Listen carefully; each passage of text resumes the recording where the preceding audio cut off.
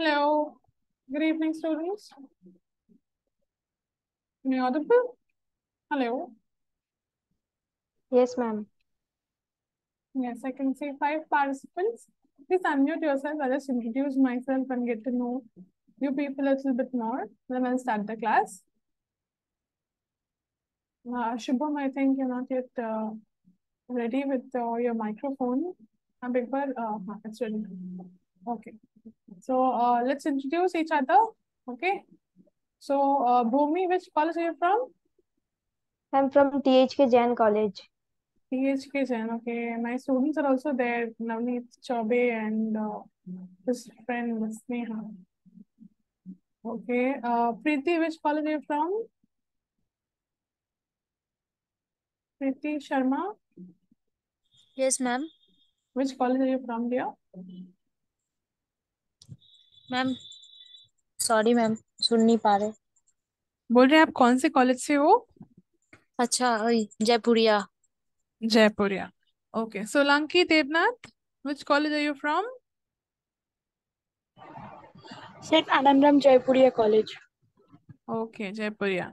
Shubham Saw, Yes, good afternoon, ma'am. which college are you from? Shubham, good afternoon. Ma'am, Goenka College. Goenka. And Urmi Mondol, which college are you from, Urmi? Ma'am, Hi, ma. I couldn't hear you, Urmi. आवाज केटे गेलो. अरे एक बार बोलो, which college are you from? ma'am, Goenka College. Okay, so how many Goenkas? 2 Goenkas, I guess. 3 Jaipurias. And 1 from THK Jain. Nah, 2 from THK Jain. Okay, another Shunjib Maiti. Hello, Shunjib. Which college are you from? Shunjib, hello. ये कौन college है? हाँ ma'am बोलो। आप कौन से college से हो, संजीव? हम सिटी कॉलेज से। नॉर्थ सिटी, आमा street. City college of commerce and business administration. Okay okay okay, ठीक है. चलिए, अब इंट्रोडक्शन तो हो गया, आप लोगों को मैंने जान लिया. मैं हूँ रजनी शाह. हाँ हाँ मैम दिक्कत नहीं, हम क्लास देख लेंगे। समझ नहीं आया आप क्या बोले. Please mute yourself, Sanjeev. हमारे पास क्लास ऑलरेडी रिकॉर्डिंग हो रहा है, हम उसके पास देख लेंगे। मुझे पता है Sanjeev. I know it. I've been teaching here for a very long time now. Okay. So ENVS, यहाँ पे हम लोग का कितने सेगमेंट्स है, कितने यूनिट्स एक बार डिस्कस कर लेते हैं. टोटल वी हैव पांच सेगमेंट्स है, 5 यूनिट्स है. लास्ट टाइम ENVS एग्जाम में मैंने मैराथन लिया था. आप लोग यूट्यूब में वीडियो में देख सकते हो. बहुत ही छोटा वीडियो है, वहाँ पे आपको उतना डिटेल में डिस्कस नहीं किया हुआ है. बट हाँ, एग्जाम के पहले वाले दिन मैंने पूरा सिलेबस कवर कराया था. 3-4 घंटे का वीडियो है, तो यूट्यूब लिंक में आपको मिल जाएगा. तो वहां पे मैंने सारा कुछ डिस्कस करा था. एंड मैंने जो जो डिस्कस कराया था या जो जो इम्पोर्टेंट बोला था वही पेपर में आया था. ह्यूज रिस्पॉन्स था. तो आप लोग एकदम चिंता मत करो, जैसे मैं गाइड करूंगी आप वैसे फॉलो करो, आपका भी पेपर बहुत अच्छा जाएगा. ठीक है. टोटल 50 मार्क्स का पेपर है. और यहाँ पे 5 यूनिट्स हैं. तो यूनिट 1 जो है, इसके में लिखा हुआ है कि इंट्रोडक्शन टू एनवायरमेंटल स्टडीज. तो इसमें हम लोग डिस्कस करेंगे पहले कि कौन से टॉपिक्स हम लोग डिस्कस करने वाले हैं. इसके अंदर सिलेबस क्या है इसका. तो इंट्रोडक्शन टू एनवायरमेंटल स्टडीज में हम लोग डिस्कस करेंगे multi disciplinary nature of environmental studies, scope and importance of it, concept of sustainability and sustainable development and sustainability goals, low carbon lifestyle, very very important, mission life. Chapter 2 में हम लोग ecology and ecosystem के बारे में discuss करेंगे. Natural resources chapter 3. Chapter 4 is biodiversity and conservation. Chapter 5 is environmental pollution. ठीक है. तो इसमें से अभी हम लोग स्टार्ट करेंगे विद चैप्टर 1. यहाँ पे बाकी सब सब्जेक्ट्स में आप देखोगे मार्क्स डिविजन होता है, बट यहाँ पे वैसा मतलब अप्रोप्रिएट मार्क्स डिविजन नहीं है. यहाँ पे कहीं से भी आ सकता है कुछ भी. सो इन दैट केस आप एकदम फोकस्ड रहना पड़ेगा हर एक चैप्टर में. लास्ट ईयर तक का मार्क्स डिविजन बोला हुआ था, बट दिस ईयर आप लोग अभी नए हो. सिलेबस आप लोग को पता है कि चेंज हो गया है. आप लोग को आइडिया है ना, सिलेबस चेंज हो गया है. You people are the first batch जो इस एग्जाम जो हाँ इस मैम। सब्जेक्ट ने सब्जेक्ट्स में एग्जाम हुए, है ना? तो इन दैट केस ये तो जैसा भी है, will start now. So introduction to environmental studies. पहले हम लोग को समझना पड़ेगा ये एनवायरमेंटल स्टडीज क्या होता है। What is environment? हमारे आसपास। Someone is texted.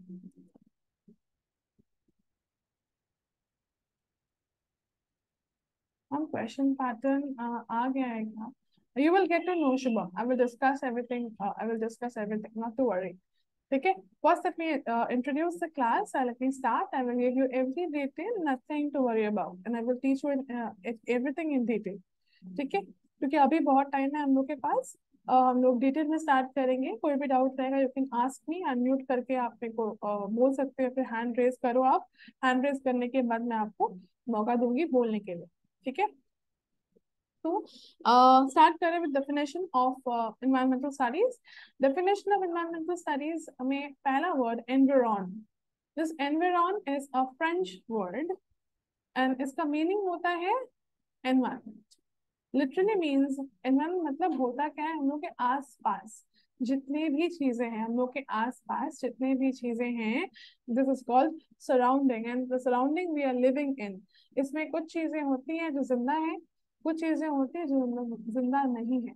जो जिंदा है उनको हम लोग कहते हैं बायोटिक फैक्टर्स, जो जिंदा नहीं है उनको हम लोग कहते हैं अबायोटिक फैक्टर्स। तो हम लोग के आसपास जितने भी जिंदा या फिर जो चीजें हैं जिसमें लाइफ नहीं है, इसको हम लोग अबायोटिक फैक्टर्स भी कहते हैं। ये सबसे बने हुए जो हम लोग की सराउंडिंग है, जो एटमॉस्फेयर है, इसी को हम लोग कहते हैं एनवायरनमेंट। समझ आए स्टूडेंट्स? थोड़ा आस्ते बोलो, या फिर आपको मेरी आवाज या फिर मेरी जो बातें हैं समझ आ रही है? थोड़ा हिंदी में। Yes ma'am. हाँ। ओके ओके, आप रेस्पॉन्स करते रहो क्योंकि आप लोग नए बैच हो, तो आपसे मुझे थोड़ा सा मतलब घुलने मिलने में टाइम लगेगा। बट हो जाएगा इवेंचुअली। एवरी ईयर हो जाता है, तो आप भी हो ही जाओगे। अभी आप बहुत ही फ्रेशर हो, आपको बीकॉम के बारे में उतना डिटेल में पता नहीं है, बट मैं हूँ, don't worry. I will be there for your guide, but you need to be comfortable, है ना? कोई डाउट रहेगा you need to ask me. ठीक है? Moving on. Environmental protection act, EPA, very very important students. Full form भी याद रखना पड़ेगा और डेट भी।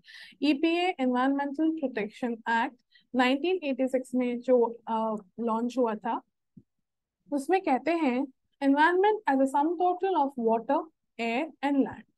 हवा, पानी और मिट्टी, इन तीनों का रिलेशनशिप, इंटर रिलेशनशिप जो है अमंग देमसेल्व्स, ये ह्यूमन बीइंग्स के साथ या फिर अदर लिविंग बीइंग्स के साथ या फिर अलग प्रॉपर्टी के साथ, लिविंग नॉन लिविंग सारे बायोटिक एबायोटिक सारे फैक्टर्स के साथ जो इंटर रिलेशनशिप है, किस चीज का? एनवायरनमेंट का। With what? With water, air and land. क्या है इंटर रिलेशनशिप है? सो in these inter relationship between water, air, land, with whom? The human beings, with non-living, living factors, biotic and abiotic factors, properties, ये सारा जो relation है, this is called Environmental Protection Act's definition. Understood? एकदम cut to cut याद तो रखना नहीं है आप लोगों को, but you need to remember the keywords properly. ठीक है? तो यहाँ पे कीवर्ड्स कौन से हैं मैं अंडरलाइन कर दी।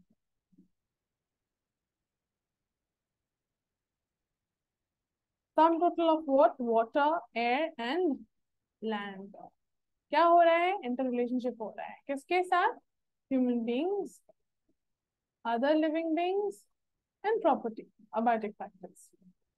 बात समझ आ रही है सबको? Yes ma'am. Others please respond.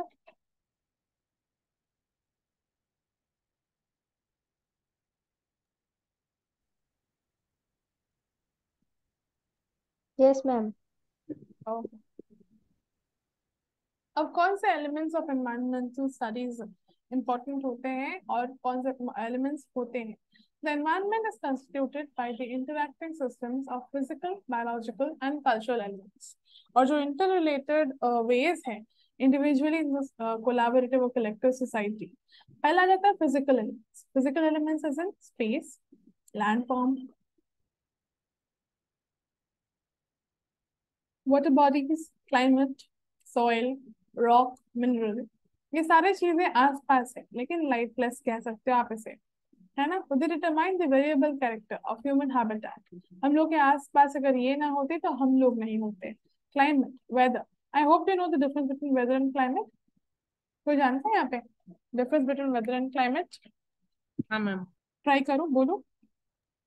Ma'am weather वो होते हैं जो, जैसे मतलब अभी गर्मी है फिर ठंडा हो जाता है, वो उसको वेदर बोलते हैं. और सीजन्स जो होते हैं, समर, विंटर, स्प्रिंग, ऑटम, इसको बोलते हैं. समर, मैंने बोला था वेदर और क्लाइमेट के बारे में बोलना है, अपने सीजन बोला है, वेदर और क्लाइमेट बोला है मैंने. और ठीक है, ठीक, सही बोला आपने. कोई और ट्राई करेगा वेदर और क्लाइमेट में डिफरेंस? ट्राई ट्राई, डरने का क्या बात है, ट्राई ना.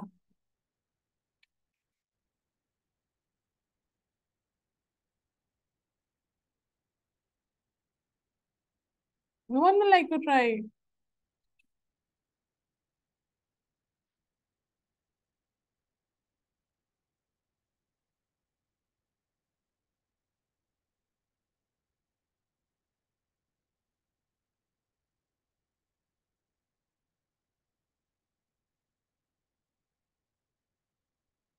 Okay, let me tell you.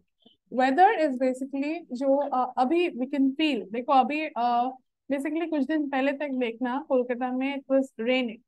You remember? कुछ दिन पहले तक बारिश हो रही थी. लेकिन क्या अभी बारिश का मौसम है? नहीं ना.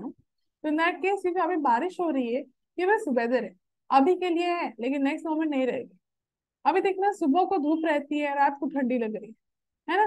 तो सुबह को आपको गर्मी लग रही है, रात को ठंडी लग रही है. तो ये जो क्लाइमेट चेंज नहीं है, ये वेदर चेंज है.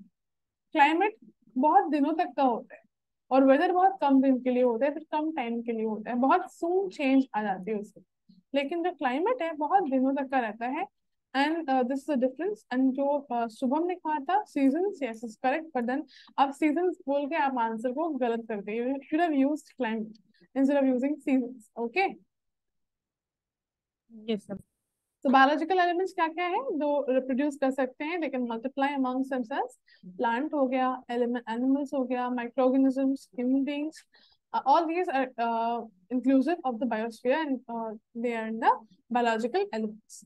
Cultural elements, economic, social, political elements, and essentially man-made features which constitute the cultural milieu. Moving on to multidisciplinary nature of environmental studies. अच्छा, मैं और एक चीज जानना चाहूंगी. आप लोगों का अभी तो कॉलेज में छुट्टी चल रहा है, यस? Yes ma'am. कॉलेज कब खुलने वाली है? छठ पूजा के बाद. ओके. छठ पूजा कब है? 19 नवंबर. ओके, तो 19 नवंबर के बाद मतलब अराउंड 2021 को खुलेगी कॉलेज. Yes ma'am. और बाकी सब आपके कॉलेज कौन सा है? Ma'am Jain college. टीएच के जैन. और बाकी जयपुर या गोयनका? मैम खुल जाएगी 17। मैं सिटी 17 कॉलेज को ये काली पूजा का पार्क खुलेगी, बाद में खुलेगा काली पूजा के बाद में. ओके ओके, तो अभी भी मतलब आई गेस 15-20 दिन बाकी है आपके कॉलेज खुलने में, सबके कॉलेज खुलने में, है ना? तो अभी 15-20, मतलब 1 महीना तो अभी आपके पास टाइम है, आप लोग क्लासेस कर सकते हो. बट आपके इसमें से कौन सा स्टूडेंट नाइट नाइट है, मतलब इवनिंग है, नाइट है, या फिर मॉर्निंग है और डे है? ये फटाफट मैम मुझे मेरा बोल डे दो. शिफ्ट। 1 मिनट, मैं जस्ट लिख लेती हूँ एक बार. मैम मेरा भी डे शिफ्ट है. अच्छा, मैं एक मेरा बार लिख लेती हूँ. मेरा 1 मिनट, इवनिंग में है. एक काम करो आप लोग, मैसेज करो, चैट में मैसेज करो, मैं देख लेती हूँ. एक साथ बोलोगे ना, मुझे समझ नहीं आएगा. यहाँ पे लिखो कौन कौन मॉर्निंग है, कौन कौन evening. So I keep your class accordingly ना, तो बाद में हॉच पॉच हो जाएगा सब कुछ.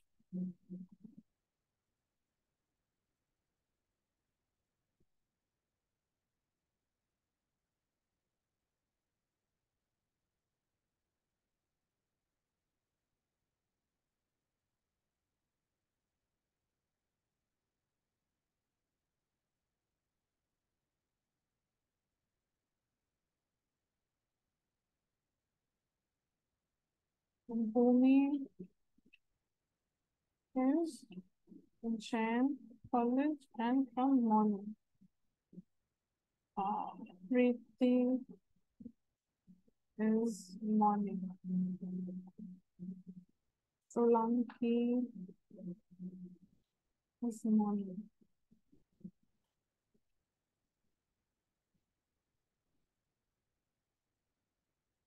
Priti's day.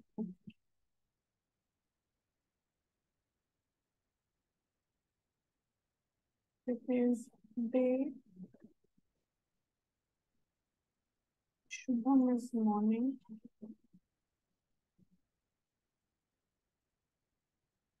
Urmi is day.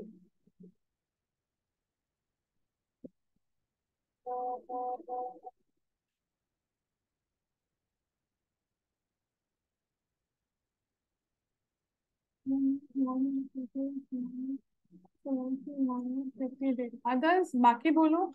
तो बस 4 स्टूडेंट नहीं बोले, बाकी स्टूडेंट्स ने नहीं बोला अभी तक।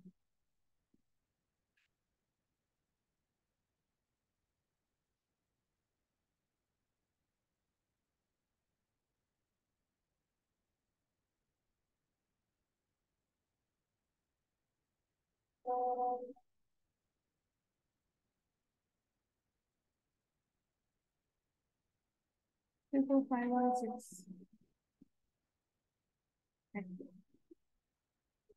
ठीक है स्टूडेंट, मैक्सिमम यहाँ पे मॉर्निंग ही है। प्रीति and Urmi are from day. तो I guess if I mornings के कॉलेज कब से कब होते हैं? वही 11:30 आपका छुट्टी हो जाता है गेस, है ना? हाँ मैम। एंड डे वाले के 11:30 को शुरू होते हैं,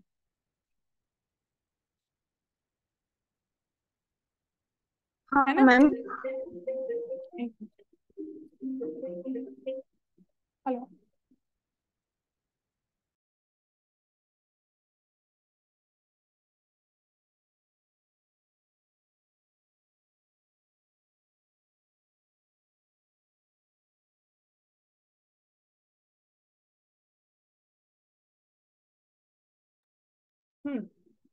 तो अराउंड अगर मैं 11 को कॉलेज क्लास रखूँ तो आप लोग अटेंड कर पाओगे 11 को 11 बजे?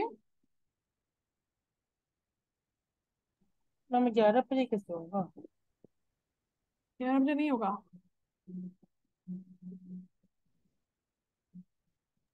नहीं देन मैम। दोपहर को रखो तो 4:30। हाँ मैम, हो जाएगा। हाँ मैम। 4:30 को कौन कौन अग्री करते हैं? एक बार चैट बॉक्स में यस यस यस लिखो, या फिर यस या नो, जो लिखना है लिखो।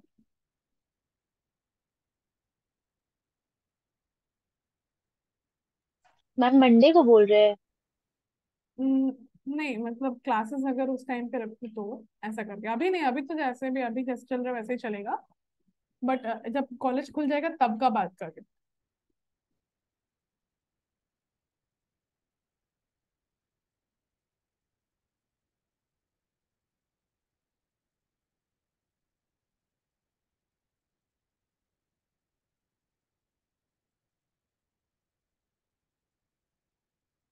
ठीक है, okay, so everyone saying yes. Okay, thank you so much students, let's move forward. अभी आप लोगों को कोई भी डाउट है, कुछ भी है, मेरे को बताना एकदम, मतलब बी फ्री। ओके, अभी आप लोग नए हो इन दिस प्लेटफॉर्म। पता नहीं यहाँ पे कोई साइंस बैकग्राउंड से है क्या? यहाँ पे सारे कॉमर्स वाले ही हैं। यहाँ पे ऐसा कोई स्टूडेंट है जो साइंस लिया था पहले?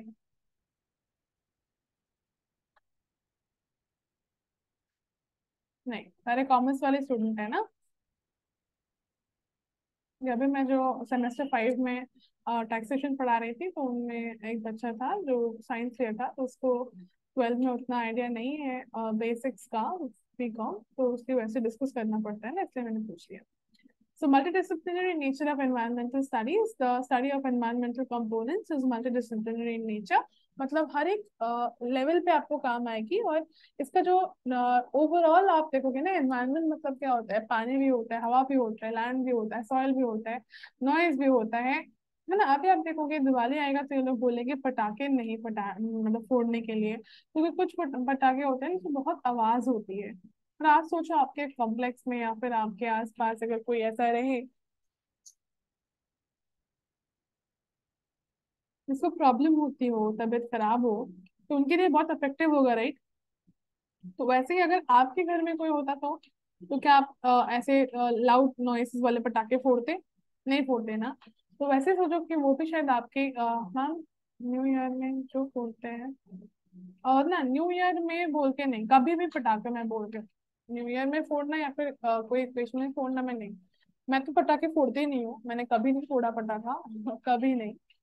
because I didn't like the concept of bursting crackers, but ऐसे बहुत सारे होते हैं जो फोड़ते हैं, इसमें कोई गलती नहीं है।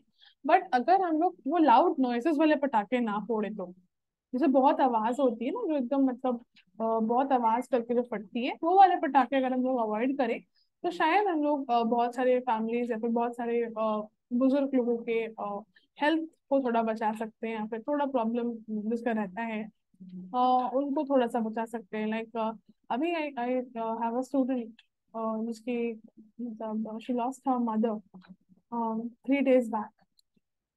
तो अभी दिवाली आएगी, तो अगर हम लोग लाउड नॉइसेस या पटाखा फोड़ेंगे तो दे वुडंट, मैंने ऐसे ही उनका मन खराब है, and we will obviously would not want to hurt them more, है ना, with the noise pollution again.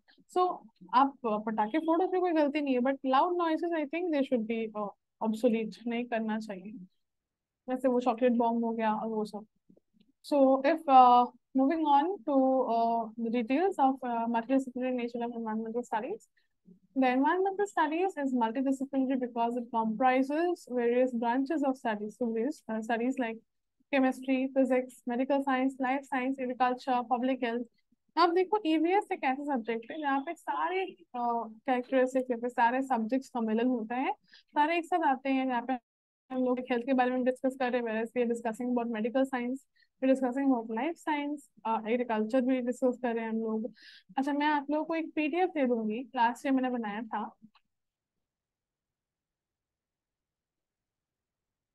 of the total full forms that will come in the examination of yours, and साथ ही साथ जितने भी dates आपको मिलेंगे इस PDF में, या फिर जितने भी dates आपके लिए important है, उसका भी मैंने एक PDF बनाया था, तो वो PDF दे दूंगी और अपलोड इन द ग्रुप, आप लोग यूज कर सकते हो उसको।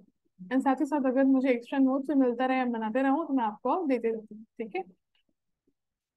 So environmental studies deals with every issue that affects an organism, and it is applied science as it seeks practical answers to making human civilization sustainable on Earth's finite resources. हम लोग के आसपास जो भी civilization है, जितने भी चीजें हैं जिसको हम लोग यूज कर रहे हैं, for the use that must be used in a proper way, channelized in a proper way, in the finite resources possible. अब environmental studies के क्या स्कोप है, क्या फ्यूचर पर्सपेक्टिव है, बिगर पिक्चर क्या है इसका।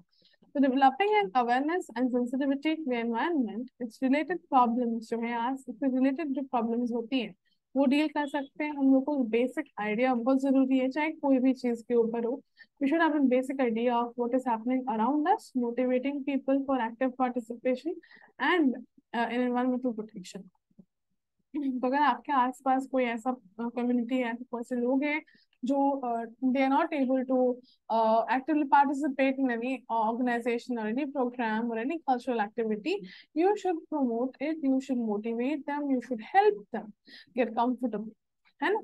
Developing skills to find solutions in environmental problems, आपको you need to utilize your own skill set to find out what is the solution to the problem of the environmental issues, and imbibe and inculcate in others the necessity for conservation of natural resources. So if you have any necessity or any need for conservation of natural resources, this is the point where you can utilize it properly, है ना। जैसे अभी आप लोग को पता है कि बहुत सारे व्हीकल्स ई-व्हीकल हो चुके हैं।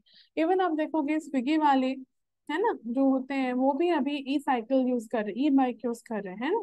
आपने देखा है किसी को यूज करते हुए?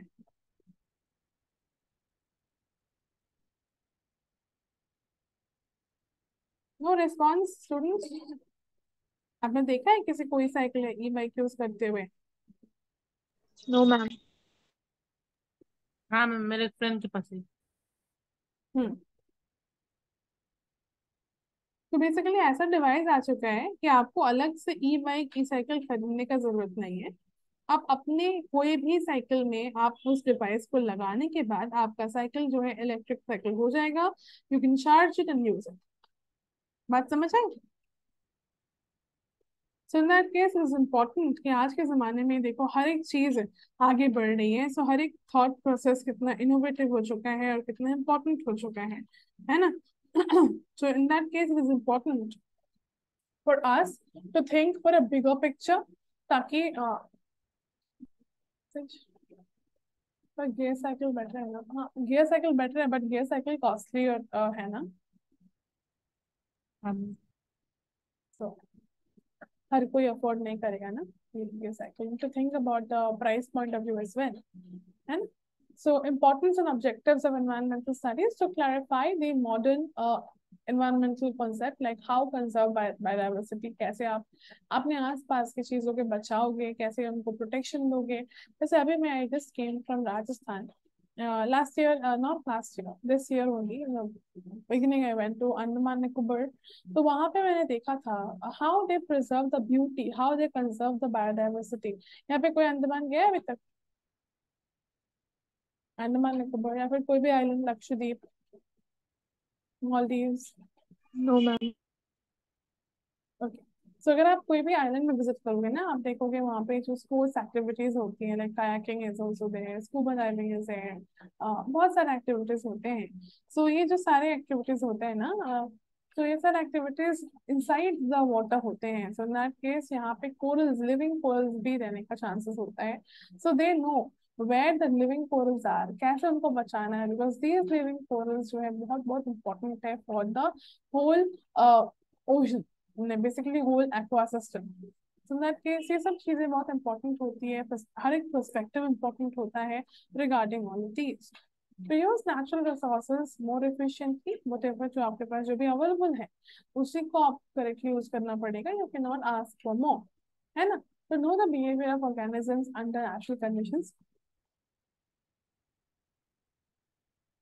तो ऑब्वियसली आप देखोगे कि when बहुत ज्यादा गर्मी होती है, वे ह्यूमंस फील इरिटेटेड, बहुत ठंडी होती है, हम लोगों को ठंडी लगती है। सो वी वुड वांट मतलब in between suffice weather, but हर समय के लिए पॉसिबल होता है हम लोग को एक सफाइस वेदर पाना। बट अब देखोगे वैसे ही हम लोग जैसे तड़पते हैं अगर बहुत गर्मी होती है, तो वैसे ही आप देखोगे जब छोटे मतलब कुछ कोई भी टाइप के एनिमल या लिविंग बीइंग होते हैं, उनको भी प्रॉब्लम होता है, उनको भी दिक्कत होता है, लेकिन बस वो बेजुबान है बोल के वो अपना जबान से आपको अपने प्रॉब्लम को बता नहीं सकते। But in that case they also feel the pen is equal as you do.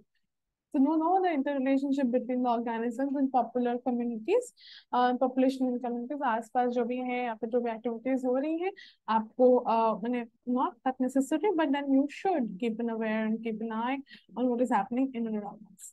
Know the interrelationship between the organisms and population in communities to aware and educate people regarding environmental issues and problems at local and national international level। अगर आप देख रहे हो कोई problem हो रहा है या फिर नेशनल लेवल पे, डिस्ट्रिक्ट लेवल पे, कोई भी लेवल पे प्रॉब्लम हो रही है, तो आपको यहाँ पे they have a way to help you out from there, तो आपको उसको इस्तेमाल करना पड़ेगा। अगर आपको प्रॉब्लम समझ नहीं आ रही है तो फिर you can not blame someone else, है ना। तो you have to find out if you are into trouble, real trouble, then you to come out of it, you need some help, then you would ask for help and you would be offered, है ना। तो concept of बात समझ आ रही है ना? Yes, ma'am.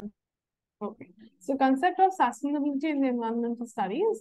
Sustainability are very very important and very pretty word I feel, because sustainable मतलब क्या होता है कि हम लोग अपनी जो चीजें हैं, अपनी जो नीड्स हैं, उसको तो पूरा करेंगे जरूर, लेकिन not on the cost of someone else's happiness, है ना। तो हम लोग खुद अपने नीड्स को पूरा करेंगे, साथ ही साथ इसको ऐसे यूज करेंगे ताकि नेक्स्ट जनरेशन भी जो है ना उसको यूज कर पाए।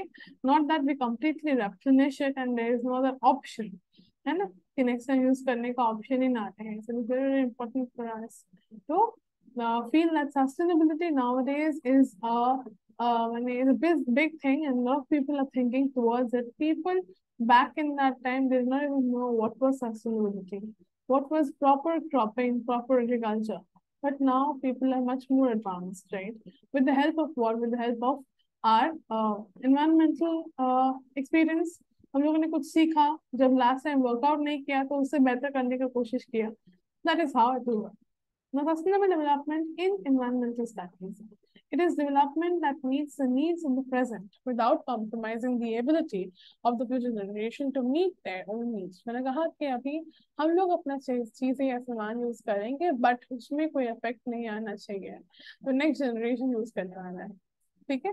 The modern concept of sustainable development is derived mostly from 1987 and the Brundtland report. In this report, sustainable development was defined as development that meets the needs of the presence without compromising. Basically, you have to your work must be done, and then you must come to collect your work, right? So that because sustainable development और environmental study मतलब के आसपास जितने भी work हो रहे हैं, जितना भी काम हो रहा है, उसमें यू हैव टू थिंक. जैसे अभी देखना, अभी आप लोग शिफ्ट कर चुके हैं पेपर बैग्स में. प्लास्टिक बैग्स आपको बहुत कम देखने को मिलती है. जब देखना अभी आजकल हम लोग बॉटल्स भी प्लास्टिक नहीं यूज करते हैं. We try to use at least the रीफिलेबल और रीयूजेबल वाटर, जो मैंने बॉटल आप जिसको हम लोग बार बार यूज कर सकते हैं. There of good quality plastic, not having low quality plastic. इससे क्या होगा ना, अगर लो क्वालिटी प्लास्टिक होगा तो आपके हेल्थ को अफेक्ट होने के चांसेस काफी बढ़ जाएंगे.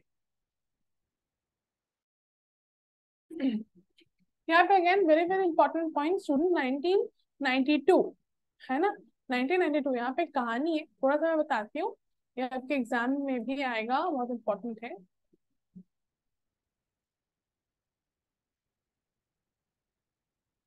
1992, तो इसमें जो 92 है ना, इसमें हम लोग कौन सी सेंचुरी को डिनोट कर रहे हैं? 19th century.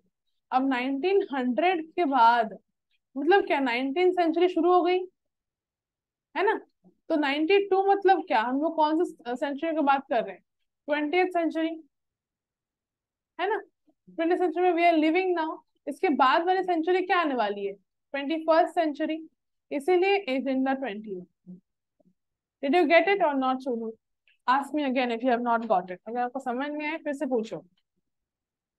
मैम एक बार फिर से बोलिए. ओके. सो 1992 है ना, तो 1992 को क्या बोलते हैं हिंदी में? 92 बांग्ला जाने 1992. तो 1992 में 1900 जब चालू हो गया, तब से 20th सेंचुरी का जो है प्रारंभ हो चुका था, है कि नहीं. जब 1900 क्रॉस करके हम लोग 1992 में पहुंच चुके हैं, तो इन दैट केस हम लोग कौन सी सेंचुरी में पहुंच चुके हैं? 20th century. बात समझ आ रही है? Yes ma'am.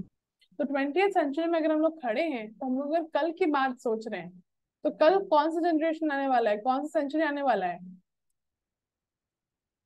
21st. Yes correct, 21st century. इसीलिए हम लोग इसको एजेंडा 21 कहते हैं. To denote what? To denote agenda 21 means 21st century. बात समझ आई? Yes ma'am.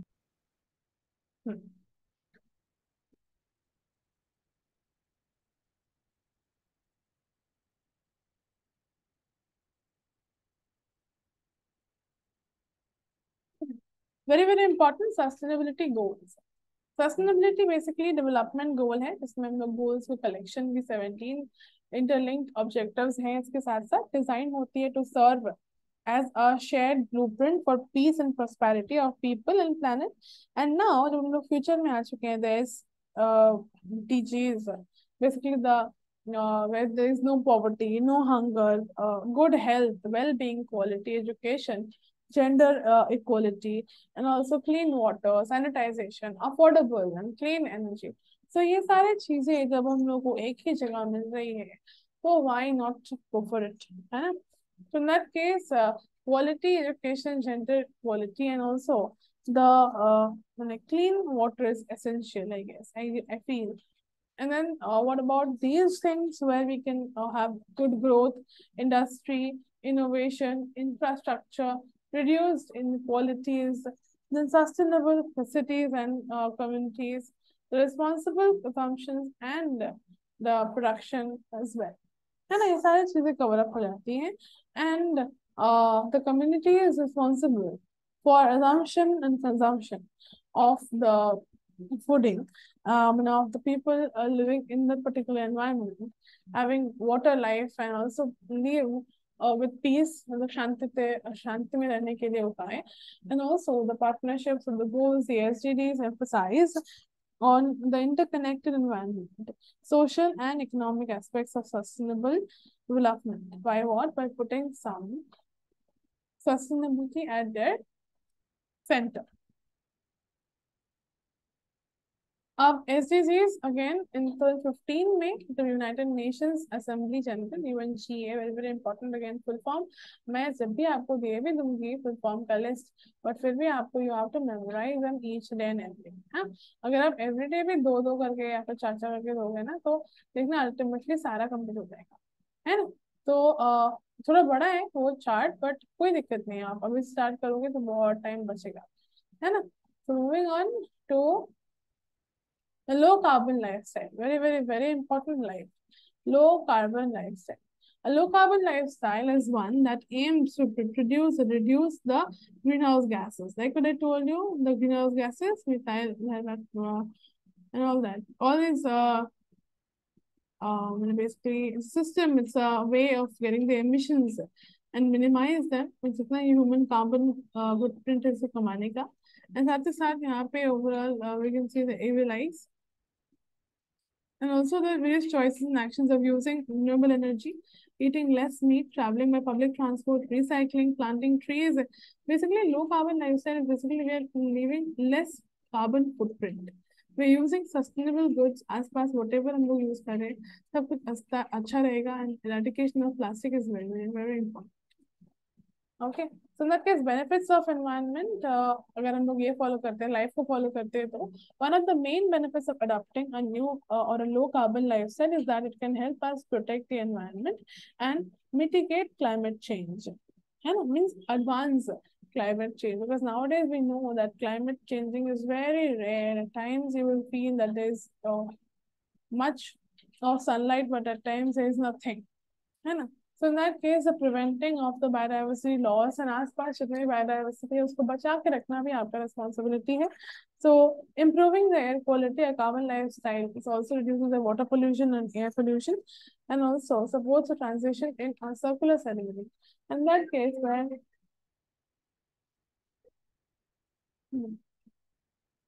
hello, boy.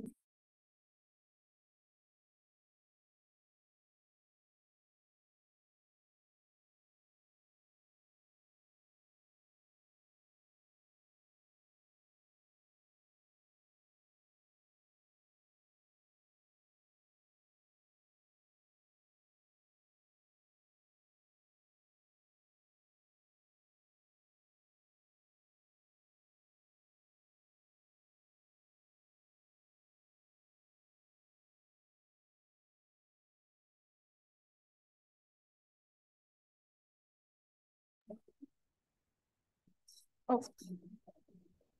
So benefits of using the environment, if you are using this. So one of the main benefits of using a low carbon lifestyle, it can help us protect the environment and mitigate the climate change, helps in climate change और reduce करता है carbon footprint को. जैसे मैंने कहा कि अगर मैं बोलूँ, अगर मैं स्टारबक्स के एग्जांपल लूँ, आप स्टारबक्स में जाओगे तो आप देखोगे आपको जो कॉफी का कप देगा ना वो रियूजेबल होता है, उसको रियूज होता है. साथ ही साथ आप देखोगे आजकल जो प्लास्टिक है, बैग शॉपिंग करते वक्त हम लोग को जो शॉपिंग बैग मिलता है वो भी रियूजेबल है. साथ ही साथ देखना आपको जो स्कूल का या फिर कॉलेज का फिर कुछ बुकलेट वुकलेट दे रहा है तो वो कवर्स भी सस्टेनेबल है, जाके आप पानी में उसको लगा दोगे, पानी में भिगो के रख दोगे तो वहां से प्लांट्स है. So all these things are so unique, and nowadays देखना हर एक ब्रांड कोशिश करता है कि पैकेजिंग उसको सस्टेनेबल हो एंड थोड़ा स्टर्डी हो and overall it gives a polished look, क्योंकि अल्टीमेटली लोग वही खरीदते जो दिखता है वो बिकता है ना. So that's the key of any good marketer. अब इसका बेनिफिट क्या है हम लोग के हेल्थ और लाइफस्टाइल में? बेसिकली इसका जो it can improve your health and wellbeing. Many low carbon activities जो है like walking and gardening and cooking can boost your physical and mental fitness, and also reduce the risk of chronic diseases, and also the low lifestyle can enhance your social and emotional well-being by fostering a sense of responsibility to community and people. जो होते हैं so buying local or seasonal food or sharing or borrowing food, something is always there. It's bothering people, right? But it's okay. Why do you?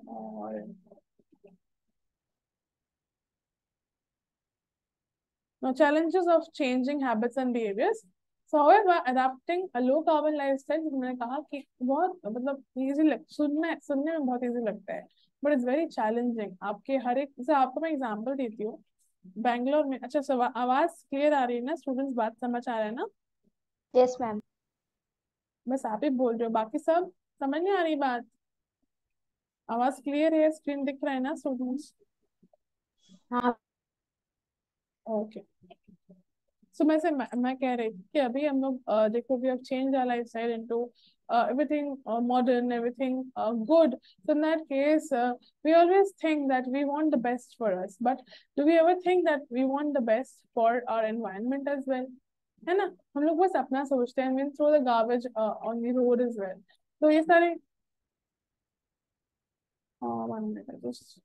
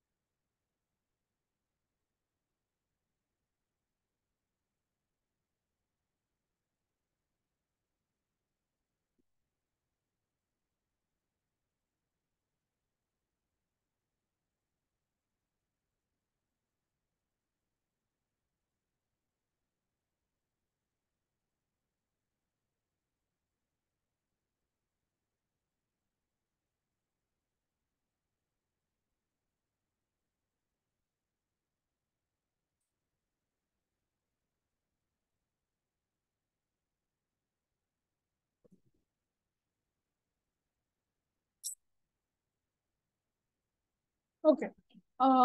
So changing habits and behaviour, मैंने कहा कि हम लोग पहले we used to live our life in such luxury, but now days हम लोग सोचते हैं कि अगर हम लोग का next generation, like you remember Covid के टाइम पे सारे रास्ते इतने क्लीन, नो पोल्यूशन, नथिंग, है ना, things were so smooth and nice.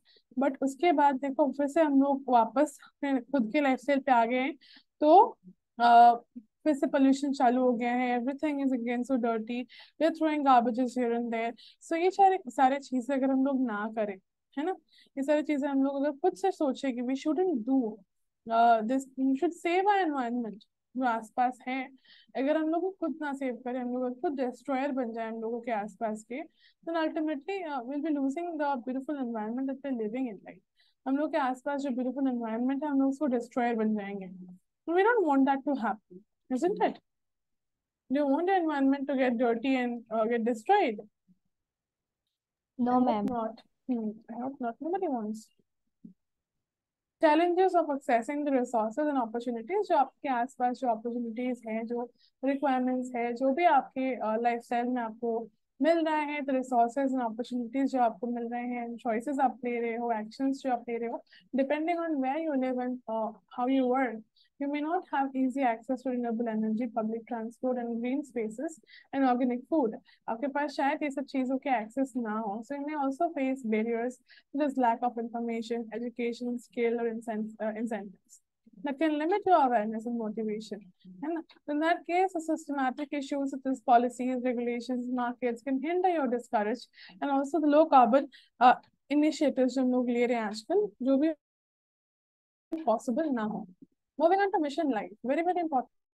Lifestyle for environment. Mission life, ये इस बार के एग्जाम के लिए बहुत ही इंपॉर्टेंट है स्टूडेंट्स, ध्यान से सुनना. Mission life is basically lifestyle for environment in a global mass movement led by India to nudge the individual and community behavioral changes in order to reduce the emissions, to protect the environment and conserve the resources. आसपास जितने भी emissions हो रही है, जितने भी pollution related चीजें हो रही हैं, चाहे वो लैंड हो, सॉइल हो, एयर हो, वाटर हो, या फिर नेचुरल रिसोर्सेज के हो, ये सारी चीजों को कंजर्व करना इन a better way to protect our society, protect our living being, ये बहुत इंपॉर्टेंट है कि we forget about our own self and try to think about the bigger picture about the world. Vision Life was announced by whom? Prime Minister of India, Shri Narendra Modi ji, at COP26 in Glasgow in November 2021. बहुत बहुत important है, dates याद रखना students, हम ना ये date में important है याद रखना, जी एकदम काफी important है dates याद रखना. लॉन्च हुआ था इन अक्टूबर 2022 में. प्रेजेंस कौन कौन थी वहां पे? UN secretary general Antonio Guterres. ठीक. अब life draws on India's experience on mounting successful large-scale behavioral change. Campaigns आते हैं to address the waste, sanitation, clean cooking challenges. Mission Life on one of the India's priorities during the G20 presidency. तो ये सारे decisions कब लिए गए थे? When the G20 presidency was on, and the state objectives of Mission Life is to mobilize at least 1 million Indians and other global citizens to take individual and collective actions to do what? To protect and conserve the environment in the period 2022 and 28. So in India, promoting life through its engagement in multilateral fora and also including in nationality determination के साथ साथ COP27 का दिमाग में मतलब आपके मतलब remember this basically of a life and over arcing the theme in G20 presidency. So we've completed the chapter 1. Okay, I'll give you more details next class and we'll discuss कि MCQ pattern कैसे आते हैं, क्या होता है. If you have any doubt, फटाफट सारे एक बार देख लो points, कहीं पे भी doubt रह जाए मुझे पूछो. I'm here. Okay.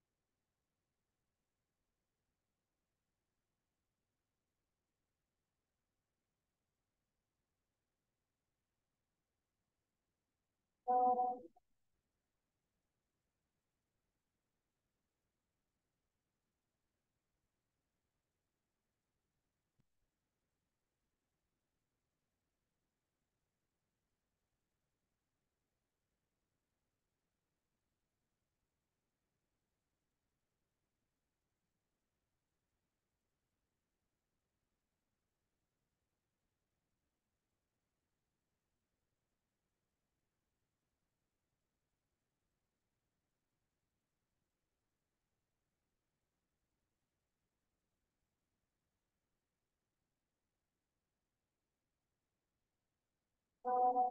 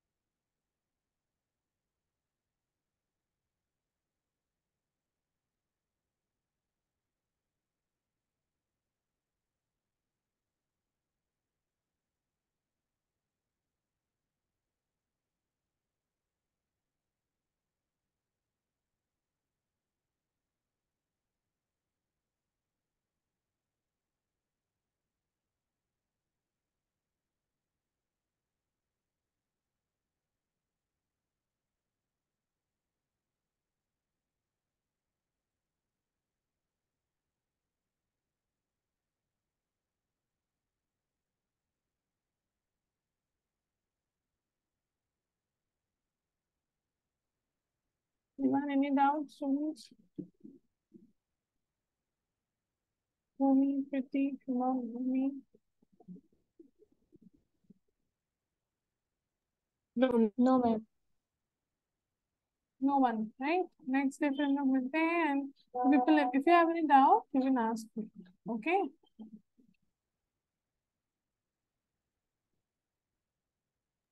Okay, ma'am. Okay. See Okay, you. Bye bye. Okay, ma'am.